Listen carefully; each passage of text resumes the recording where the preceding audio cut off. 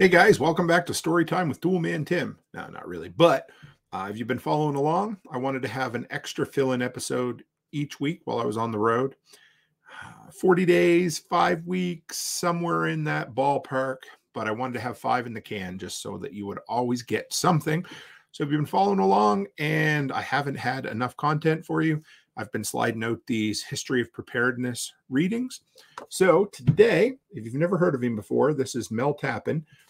He would be the grandfather of survival guns.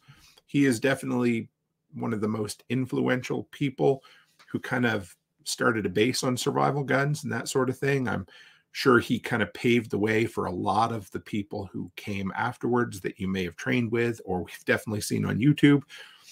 Mel was he didn't live a long life. He died in the early 80s, but he wrote this, and I believe it was the survivalist letter or survival letter, something along those lines. And anyway, I tried to say a big word there. It didn't come out the way I wanted it to. So after his death, his wife compiled a bunch of his top writings, and he used to write for Guns and Ammo and all of those, plus his newsletters, and she combined them into a bunch of different books. So there's Tappen on Guns and Tappen on Survival. This is a great one. There is a chapter in here that I'm going to give you the overview of called A Survival Checklist. And this was written, I believe, in the late 70s, somewhere in that ballpark. So when you hear this, you'll think, wow, I wondered where everything that we know now came from. Well, 50 years ago, nearly at this point, 45 to 50 years ago, there was people like Mel Tappen. Before that, there was Kurt Saxon. Before that, there was Don Stevens and his wife, Barbie. They were standing there with their shoulders that we get to stand on today. So let me share with you a little bit. There's not a lot of pictures in this book, of course. Let's see if I can do this without destroying it. But there he is writing a list or an article or something. Chapter 2, Survival Checklist. Over the past few months, the mail has brought repeated requests for some sort of checklist that could be applied to one's personal preparedness program. Say that 10 times fast. The subject is obviously too complex for any such list to be comprehensive without a great deal of elaboration, specialized knowledge, and probably personal counsel. But used prudently, such an inventory could provide an overview of what I'm trying to accomplish in these columns and give those of you who are serious about preparing an outline on which you can begin to build for yourselves. The kind of disaster that you expect to occur is going to affect the way in which you adapt this outline to your personal needs. I have drawn it with a monetary collapse in mind, since the odds presently favor that event by a substantial margin. If you see nothing more than a severe inflationary recession, you may want to eliminate or reduce the emphasis on several points. On the other hand, if you foresee a nuclear confrontation as an adjunct to the economic chaos, there are several additional categories which you will need to consider. Finally, these recommendations reflect my own judgments. Your personal circumstances may well change some of your priorities, as I have set them down. If you think that you should buy some coins before you get into trade goods, we have no quarrel. I do think, however, that the first 7 items on this list are priority 1 and should be pursued concurrently to the extent possible. Number 1, you. The most important factor in the survival equation is you, your physical health, and your cast of mind, particularly the way in which you handle stress. If you need minor elective surgery, get it out of the way as soon as possible and discuss with your doctor the advisability of prophylactic surgery, such as having your appendix removed. In other words, try to do things ahead of time. Be proactive. There are some serious pros and cons to be considered in that connection, and you will need competent medical advice from someone who shares or at least understands your survival concerns. You should also see an eye specialist who can assess the health of your eyes, as well as ensure that you are properly fitted with glasses if you need them. Teeth, too, should be their share of scrutiny. If you are 47 and still waiting for those last 2 wisdom teeth to descend, give up the hope and have them out now, so that your wife won't have to do the job some evening by candlelight with a razor blade and a pair of vice grip pliers. Whew. Talking the truth there. Once you know the present state of your health, you should begin to do what you can do to improve it. Stop smoking, or at least inhaling. This is an interesting thought here. If you inhale tobacco smoke, you now have some degree of permanent lung damage. Further, if you're hooked on tobacco or anything else, your options under survival conditions are reduced. Adjust your weight to a sensible level. If you are more than 25 pounds over or under your ideal weight, bring it in line by adopting sensible eating habits. No fad diets, please, just better nutrition and an adjustment of quantity. My big struggle there, guys. Everybody knows it. Discuss with your medical advisor the management of any chronic illnesses you have in detail. Buy your prescription drugs in quantity and rotate them to keep fresh supplies on hand. Once you have embarked on a program to improve your physical health, you may want to give some thought to what the current vernacular might term where your head is at, how you react to stress, your personal hangups, the way in which you interact with other people. Next, number 2, develop necessary skills. Next to physical and mental health, the most important consideration for aspiring survivalist is the development of vital skills. Make a list of what you consider the minimum number of skills that you would need to keep yourself and your family alive over a protracted period with no outside help, and start learning them at once. You will need to learn quite a bit more in some of these areas than others. In the case of medical care, for example, mastering a simple first aid course will probably not be enough. In some areas, citizens are allowed, if not encouraged, to take courses offered for paramedics. Hunting and foraging are skills that most readers of Guns and Ammo probably possess to some degree, but don't neglect trapping, calling, baiting, and jacklighting, as well as other techniques that may be illegal and unsportsmanlike now, but essential in an emergency. You will note that I have emphasized the word practical as applied to defensive shooting and unarmed combat. A hunter safety course is not equivalent to the basic training available at Jeff Cooper's Gun Sight Ranch.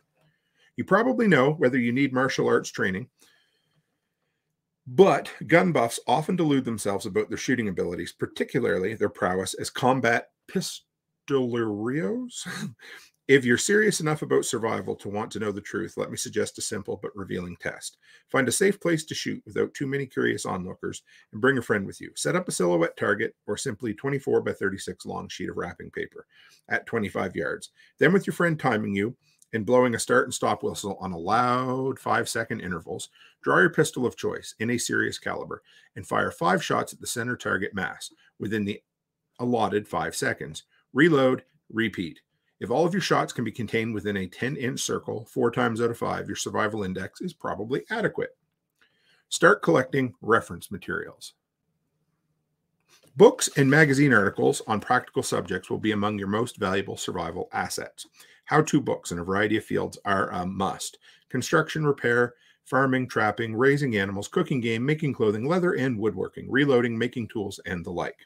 Be sure to include as many books as you can that emphasize the use of hand tools and similar techniques. The Foxfire books and similar volumes which offer primitive alternatives. Wow, that is pretty cool, guys. This is me talking here, not reading, but the Foxfire books, we're talking 40 to 50 years ago, were considered a reference material, and even today they are. If you can get a hold of any or all of the Foxfire books, do it. They're every bit as good as the Survivor Compendium by Kirk Saxon, probably better. In addition to expanding your range of essential skills, your survival library should also provide entertainment as well as a means of educating your children and stimulating your own intellectual growth.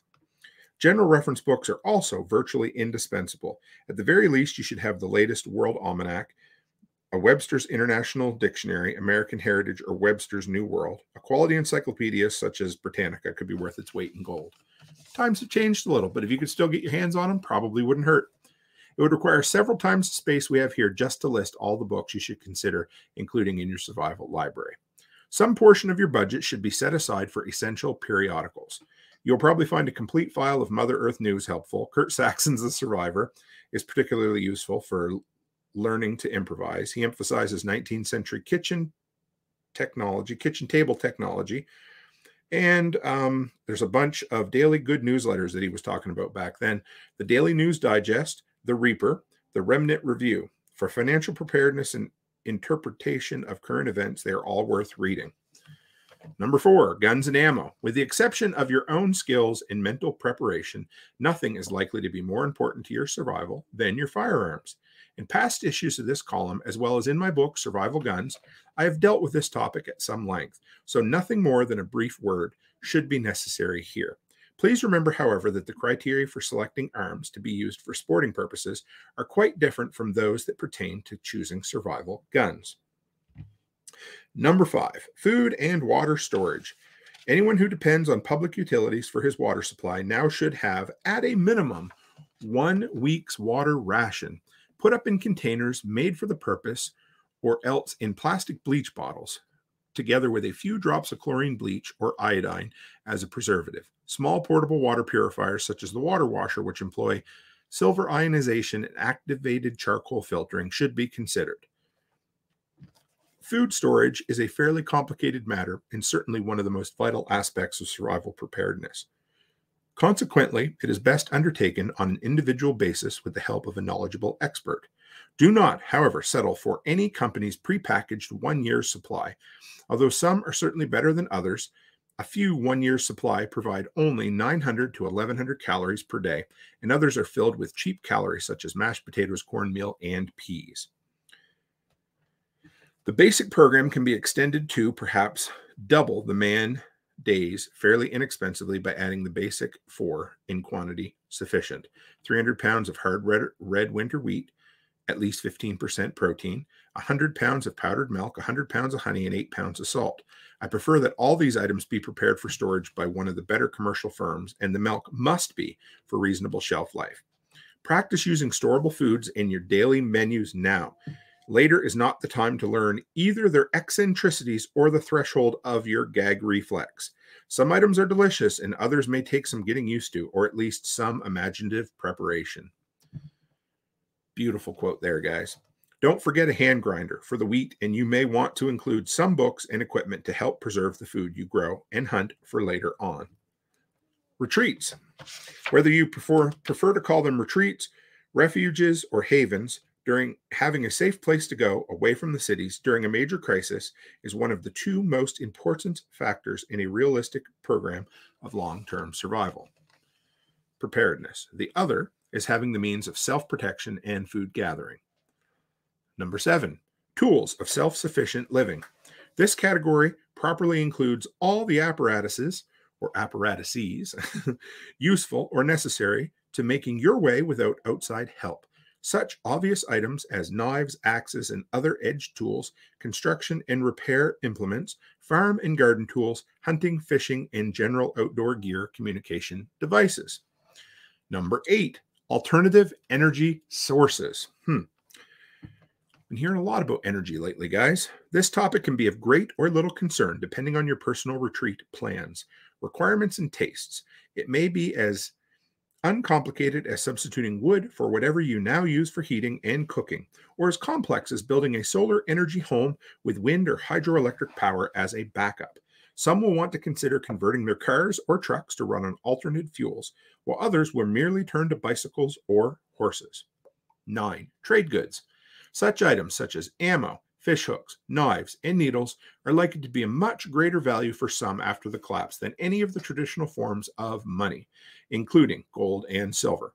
Small, useful manufactured items, such as which require heavy industrial equipment to fabricate and for which there are no easily improvised, efficient substitutes, should be your first choice. That is a great quote right there, guys. Rimfire ammunition is a good example. Almost everyone owns a .22, and yet there is certainly no reasonably effective kitchen table method of making ammunition for them. The time may well be near when you can exchange a handful of these useful cartridges for a cow, bushels of produce, or virtually anything else that you may need. Money. This is another of those topics that require at least a full column even to approach useful coverage. If you feel that you must do something until the article appears, buy at least 1 full bag, $1,000 face value of U.S. silver coins dated 1964 or earlier, having no numismatic value. These are known in the trade as common date or junk silver coins because they are not rare, but they do have the silver content and they are recognizable as money. Because of the decline in value of paper dollars, such honest money will cost you more than 3 times its face value. Q&A. Question. You and others have convinced me that we are headed for a total monetary collapse and a real upheaval as a result. But don't you think you carry the survival preparations a little too far? The head of a well-known survival newsletter says that guns will not be necessary when the collapse comes because there will not be any violence except in some big cities. He says that if we have a year's supply of food, some gold and silver coins, a home in the suburbs, and a wood stove, we will survive okay, especially if we warn our neighbors to prepare as well. I'm guessing the dude's probably selling the year's supply of food and some gold and silver coins, but anyway. When you begin to read extensively in survival literature, you will encounter a good deal of conflicting advice, and only you can make the final decision of how much to prepare, or for that matter, whether to prepare at all. None of us can do more than warn you that trouble is coming, give you our reasons for thinking so, and then, if we are skilled, suggest specific ways in which you may reduce your risks from those hazards that might logically be expected to develop as a result of the particular kind of trouble we anticipate. I prefer to believe that no one professionally engaged in giving advice on life and death matters would deliberately seek to gain popularity by handing out comforting, easy answers to the highly complex and perilous problems that disaster survival poses. But the point of view occasionally leaves me puzzled since, as you say, there are those who accept the premise that a breakdown in the social order is coming. With its attendant loss of essential services, vital food production, and distribution, yet they insist that widespread violence will not occur, and some even recommend against taking steps to provide for your own protection, if it should. I earnestly hope that they are right and I am wrong, but what if the reverse proves to be true? Holocaust or not, it is utter foolishness for any adult not to own a defensive firearm and the skill to use it to protect himself and his family. Even today, no one can guarantee your safety except you. Guys, Mel Tappen, this entire book is just full of nuggets of wisdom. I don't own his Tappen on Guns yet, or maybe it's called Survival Guns. I apologize if I got that wrong for you, but it's worth looking up. Anything written by Mel Tappen, he has a way with words. He doesn't mince his opinions. He isn't nearly as a provocateur as Kurt Saxon. He had the benefit of being in the next generation after Don Stevens, so he had those shoulders to stand on. And of course, he loved guns. What can you go wrong with? So I hope you enjoyed this look at his survival checklist. Compare it to what we talk about today, and you will discover there ain't much difference. It's kind of cool. It's neat. Every generation thinks the world's going to end during their generation. I get it. For some reason, I'm aware of that. Not everybody seems to be aware of it, and I don't get it. But that doesn't mean it couldn't happen. It doesn't mean we shouldn't be prudent and prepare. It just means that you need to both prepare for the end and the living in between. So, guys, with that, as always, stay happy, stay healthy, and have a great week.